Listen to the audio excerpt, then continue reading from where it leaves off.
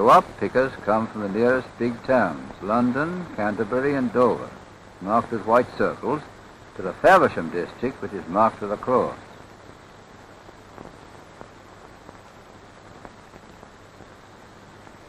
The farmers have built camps of corrugated iron sheds near the gardens, and all families come out of the towns to work in the country.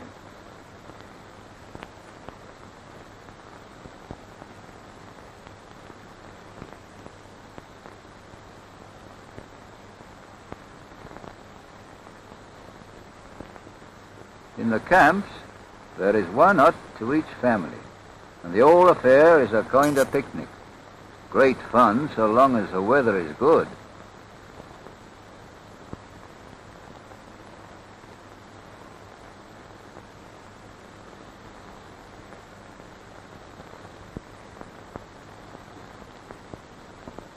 Here is a garden ready for the pickers, and across the lane is a garden where picking is in full swing.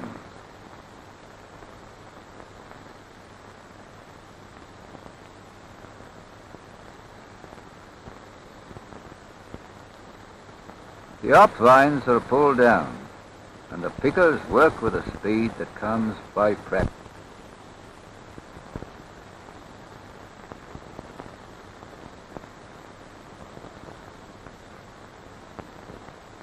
This boy has stripped for the job.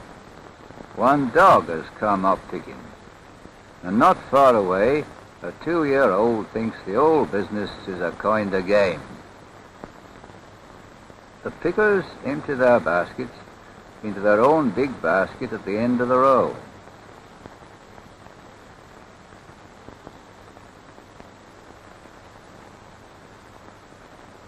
This basket is marked by a card on which the picker's name is written.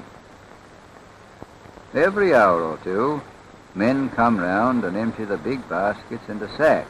The tallyman marks on the card that the basket has been emptied, and at the end of the week, the picker is paid for the number of baskets full marked on the card.